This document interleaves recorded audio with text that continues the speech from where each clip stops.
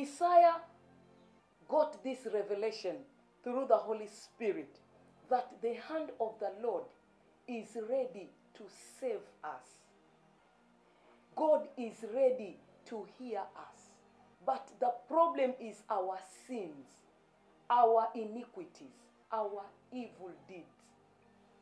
He cannot answer our prayers because we are sinners, because we are not true Christians. We are not serious with our salvation. Our hearts are not pure. Our mind is full. Your mind is full of all that which is evil. Look at your action.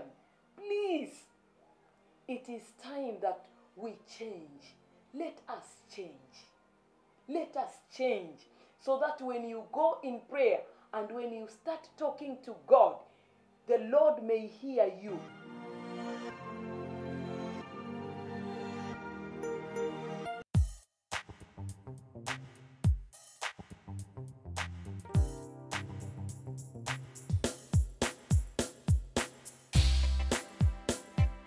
Ombeni mtapewa, bisheni mtafunguliwa, tafuteni mtaona, mkiamini mtapokea.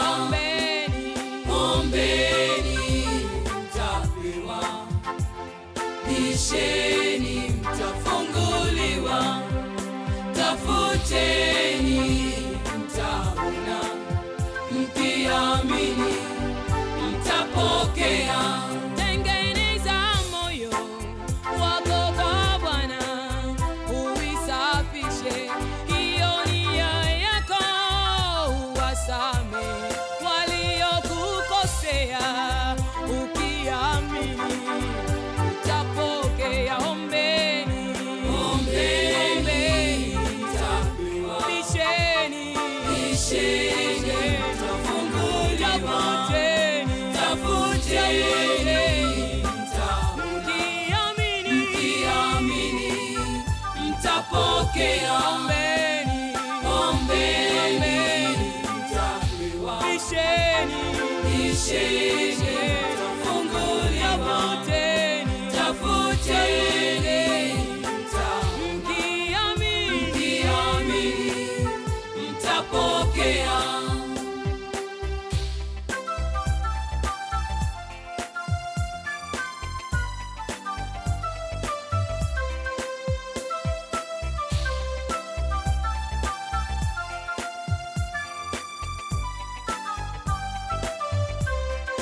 Omba kwa imani tena na matendo.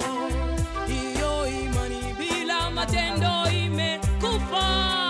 Ukishaomba uende kwa imani, ukayatende uliyoyaombea. Ombeni, ombeni mtapewa, bisheni, bisheni mtafunguliwa, tafuteni mkiamini mtapokea. Hallelujah, hallelujah. Blessed be the name of the living God. It is another wonderful evening that the Lord has given us that we may continue with our Bible study from last week. Remember where we stopped? We were talking about prayer. That was our topic. We are continuing with our topic of prayer. My name's Reverend Ethel Mambo. I am right here at St. John's Church, ready to start our Bible study. Please make sure you have your Bible with you, a notebook and a pen, and God will bless you. Let us pray. Heavenly Father, in the name of Jesus Christ, we thank you for allowing us to hear your word, to study your word. And I believe with the help of your Holy Spirit, you shall reveal to us the important things hidden in your scriptures, in the mighty name of Jesus. Father, I commit everyone watching me right now under your faithful and powerful hands. Lord, I ask for forgiveness. Sanctify us with your blood. Open our inner understanding that we may be able to hear and understand your word. I bind every spirit of the enemy in the mighty name of Jesus.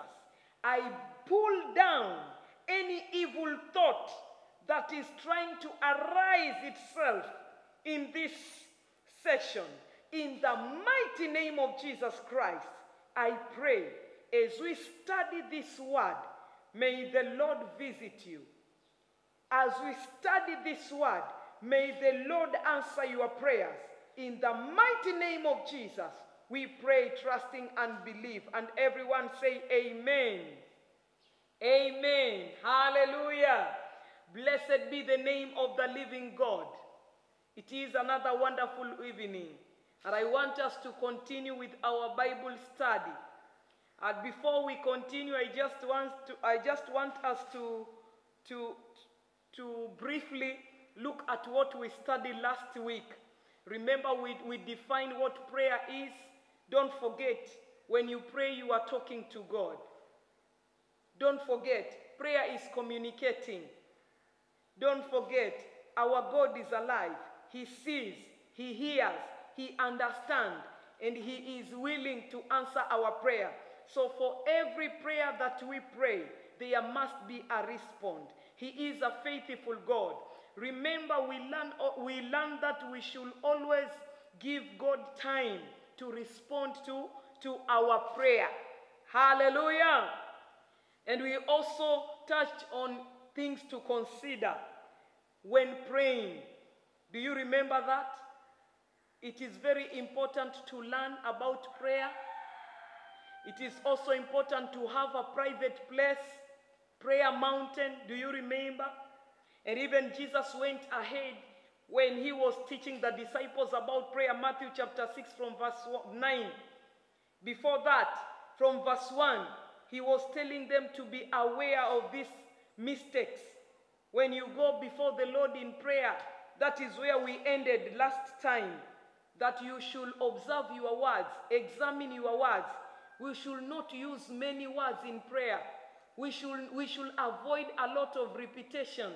You see, some of us are praying, and when you have finished praying, if I ask you, what were you praying about? You cannot even explain to me. You cannot even remember what you have been praying, and yet you have spent an hour praying, 2 hours praying, yet after praying, you yourself cannot remember what you have prayed, what you are telling God, what you are asking God to do for you. So if you cannot remember, then how sure are you that you will be able to hear or understand when God releases an answer to you? So it is very important to look at our words. You must be specific when you go before the Lord. Please know, before you enter the presence of God, you should know what you want and go direct to your needs. Ask God. If it is about healing, then let your prayer focus on healing. Just ask God about healing. If it's about deliverance, then pray concerning deliverance. If it is about provision, make sure you quote scriptures that talk about provision. Please, it is very important to understand and to be specific. When we pray, we should know what we want in the name of Jesus Christ. Hallelujah. As we continue, I want us to look at another point, the 5th point. We need to invite the Holy Spirit. When you pray, it is important for you to invite the Holy Spirit. Remember what the scriptures tell us in the book of Matthew chapter 1 verse 8. That we shall receive power when the Holy Spirit come upon us. and we shall have the boldness to witness about Christ. So the Holy Spirit gives us power, not only power to preach, but also power to intercede, power to pray in the right way. So when you enter in your room, or when you go in the presence of the Lord praying, I want you to remember asking God to release the Holy Spirit. Keep on welcoming him, the Holy Spirit. He is a person. Ask the Holy Spirit, Holy Spirit, I welcome you in my prayers. Holy Spirit, I invite you in my prayers. Holy Spirit, lead me. Show me how to pray. And I want us to read John chapter 14, verse 26 to John chapter 14, we begin with verse 26. Let us open our Bible in the book of John 14, verse 26. John 14, verse 26. What does it say? But the Helper, the Holy Spirit, whom the Father will send in my name, he will teach you all things and bring to you remembrance all that I have sent to you. Remember, this is Jesus telling the disciples that if I go to my Father, I will send the Helper, the Holy Spirit. The work of the Holy Spirit is to teach us. Jesus was telling the disciples, the Holy Spirit will help you. That's why he is called the Helper, another name for the Holy Spirit. He will teach you all things, and even the things that you have forgotten. When the Holy Spirit comes, he will remind you of everything that you have forgotten. Hear me, blessed child of the Most High God. It is very important to invite the Holy Spirit when you are praying, because Jesus tells us that he is the best teacher. He will teach you how to pray. We need him to guide us in prayer. We should not lean unto our own understanding. Do you remember the book of Proverbs chapter 3? Proverbs chapter 3 tells us that we should not lean unto our own understanding, but we should put our trust to God. So when we pray, we should not rely on our understanding. We should not rely on our human ideas. We should allow the Holy Spirit, since he has the superpower, he has God himself, he has Jesus in him, he has got all the powers. Jesus tells us that the Holy Spirit will teach us how to pray. So we need to welcome him. Welcome the Spirit of the living God. Ask him to teach you about prayer, to direct you about prayer. Lean unto him. Do not depend on your understanding, but depend on him. He is the best teacher. And the Bible, the scripture tells us that he will teach us everything, meaning including prayer. And he will remind you. So when you are praying, while relying on the Holy Ghost, praying, and in your heart, you know very well that it is not only you praying, but you have the Helper with you praying.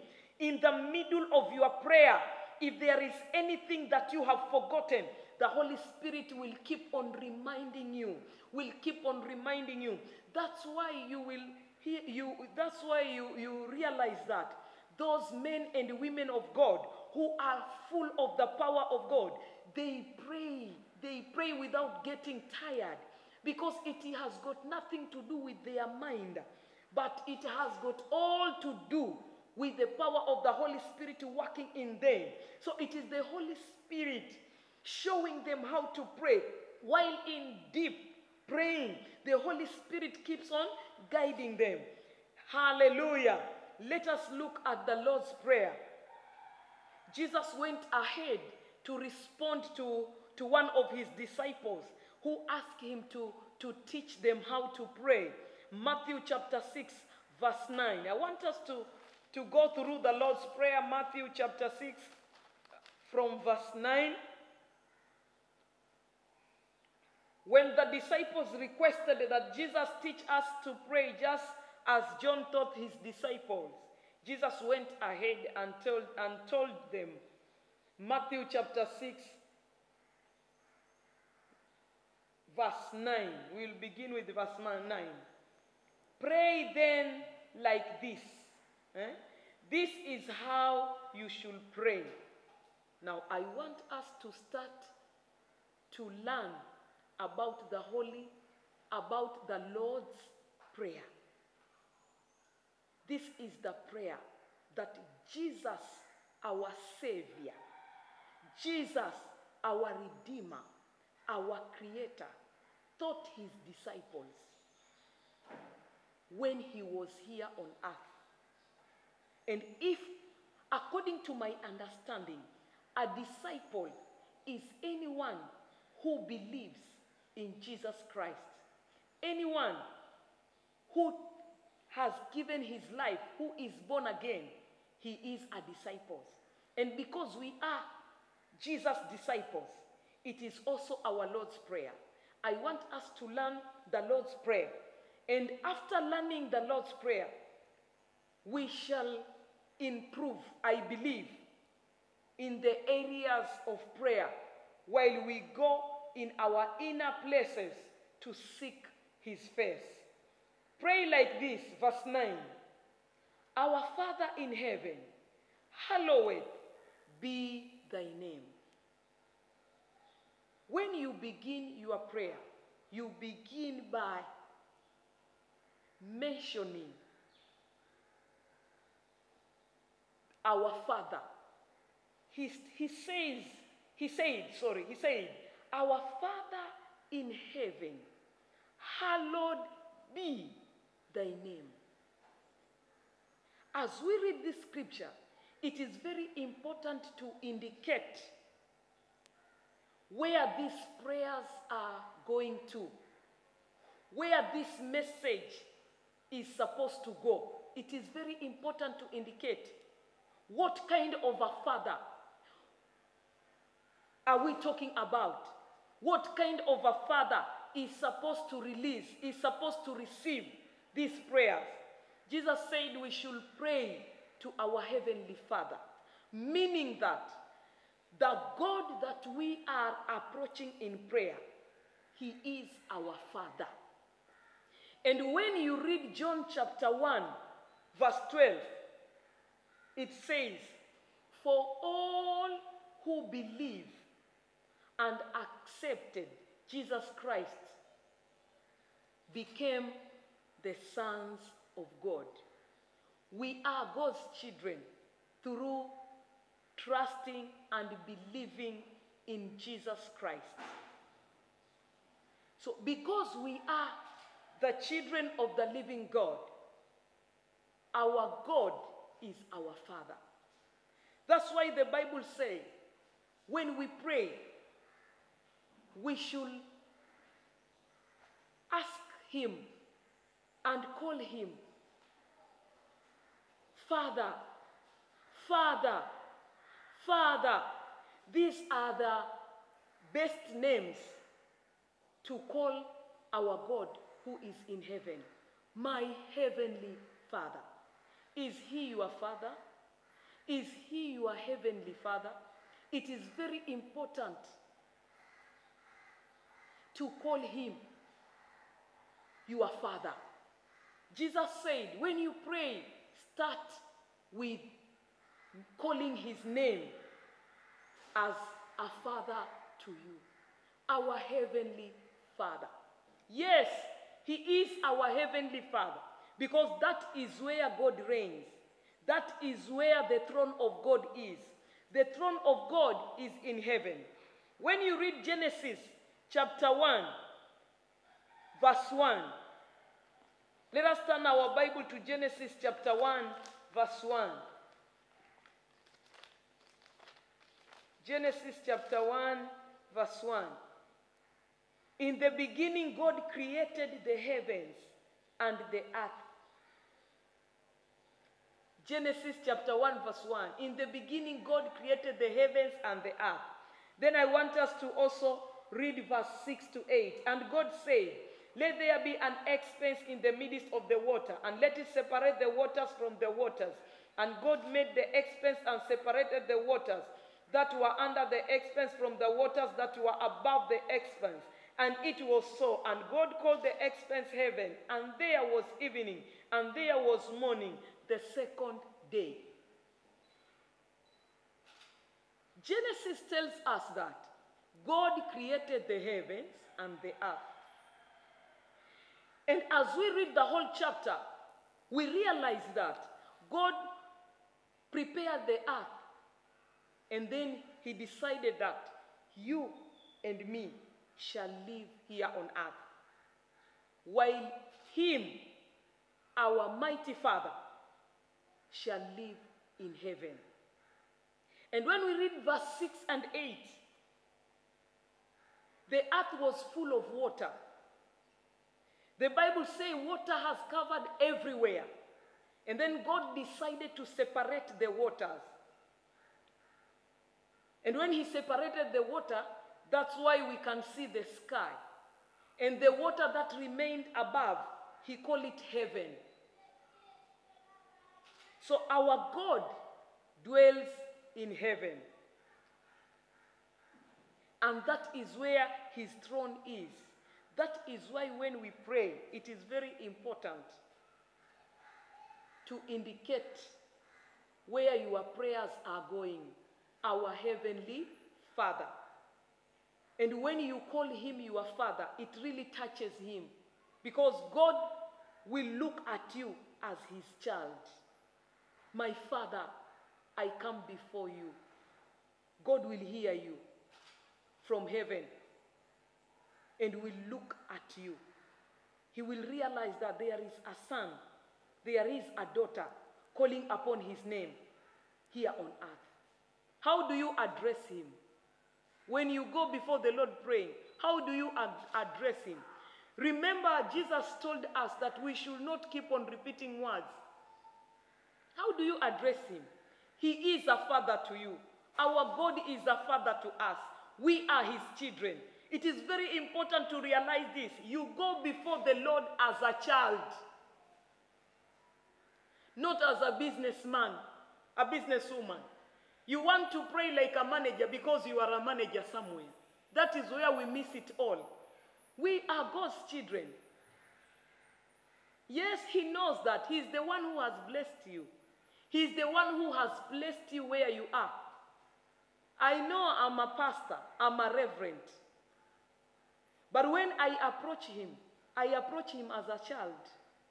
I cry to him as my father. It is very important to go before the Lord with the spirit of a child. Because a child is always humble to his parents. Don't approach God with your position.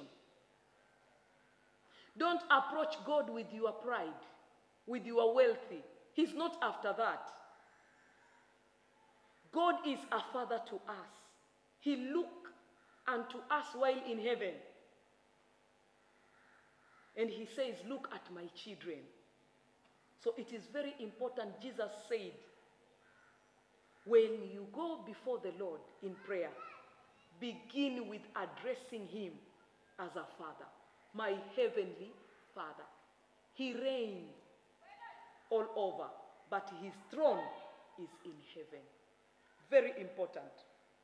Do you know why we should start our prayer with addressing him as a heavenly Father? Because others are calling God, but they are calling on God who dwells here on earth. There are people who are worshiping stones. Others are worshiping trees. Others, their God is where ocean is. But we, the children of the Most High God, our God dwells in heaven. That is where his throne is. So it is very important. When you ask, Father, help me, Father, hear me, remember, it is very important to address him as your Father and where he is. Because there are so many gods here on earth. And this verse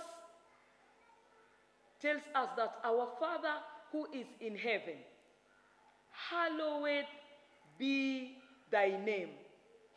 Hallowed be thy name. Another Bible reads, let thy name be kept holy. Our Father who is in heaven, hallowed be thy name. Let us look at the definition of the word hallowed. Hallowed means holy, something that is holy, consecrated, sacred. So when we say our heavenly Father, hallowed be thy name, we are saying that in prayer, it really means, my heavenly Father, how holy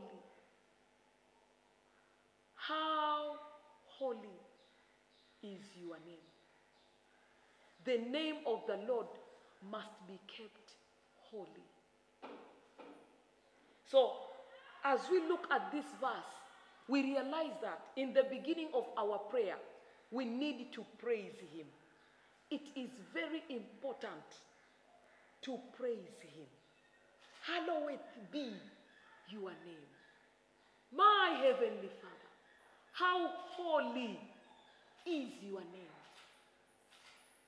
How mighty, how powerful is your name.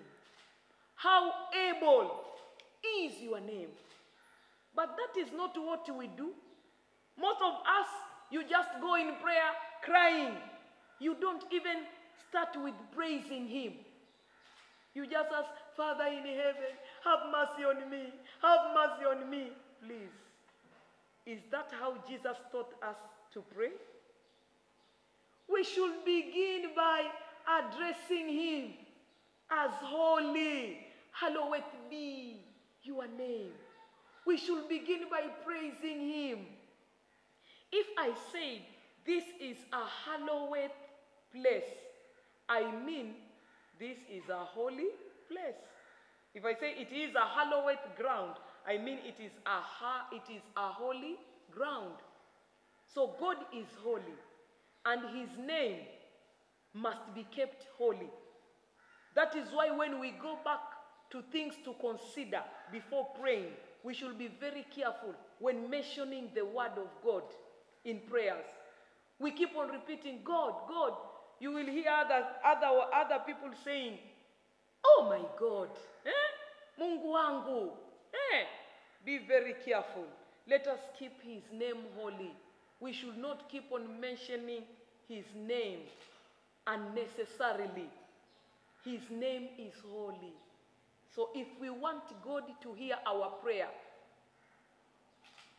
we should know that He is a holy God, and His name is so powerful. That's why in the name of Jesus, sickness disappears. In the name of Jesus, demons are being cast out. In the name of Jesus, miracle happens. Because this name is so powerful. This name is so holy. So we need to praise Him that He is holy. And then verse 10. Let us go back to Matthew chapter 6, verse 10. Your kingdom come.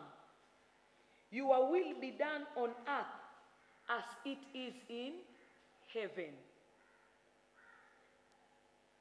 You have already addressed Him as your Father, and you have praised Him. He is so mighty, great, powerful, everlasting Father, ancient of days. Then verse 10 talks about His kingdom. Your kingdom come. Remember, this is Jesus teaching us how to pray. After that, now, you start calling upon His kingdom. You see where we make mistakes. Before calling God's kingdom, you have already asking God to heal you. How will He heal you before His kingdom is at hand? We need to ask for His kingdom to come down. When His kingdom is with us, we will experience healing. We will experience his presence. We will see miracles happening. That's why Jesus went ahead and told the disciples it is important now to ask the kingdom to come down and let your will be done on earth as it is here in heaven. I want us to discuss about the kingdom. When we talk about the kingdom, we are talking about the spiritual realm of our Lord Jesus Christ, the spiritual realm of our God. We are talking about the inhabitants of God, or the place where God reigns. Let your kingdom come. Father, we need your kingdom. That place where you are reigning, the activities, the authority that is being exercised in heaven.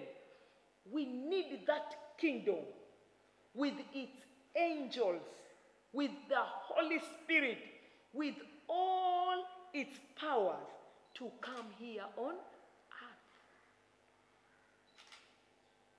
How many of us, before telling God what we need, begin by requesting for the kingdom to come down? Don't you know that here on earth we have the satanic kingdom? Don't you know this is the dwelling place of the devil? The kingdom of the devil is right here on earth.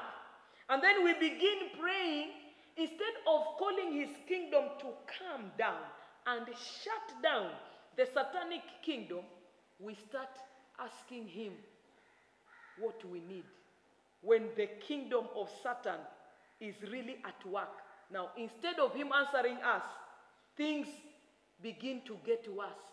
And we start wondering, what is happening? How comes when I pray, things are becoming more worse, more worse? Hey, have you called upon his kingdom to come down first? Have you called upon his kingdom to come down first? So, when we talk about God's kingdom, we are talking about the spiritual realm where God reigns. And when I talk about the spiritual realm, I mean the spirit world of God. Remember, God is spirit. And when we worship him, we should worship him in truth and in spirit. Hallelujah. I want us to stop there. We shall continue next week. Matthew chapter 6, verse 10. We will go deeper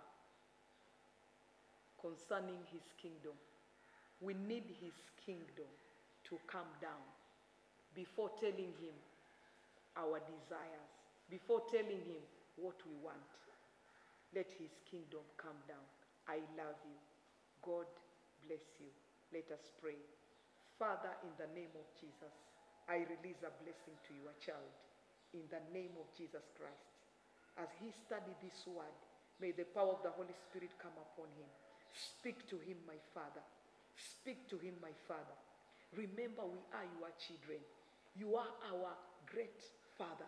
We love you, Lord. You are so powerful in our lives.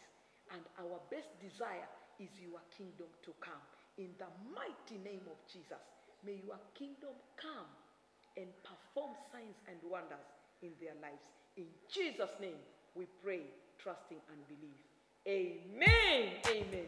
See me next week on Wednesday. God bless you. Bye.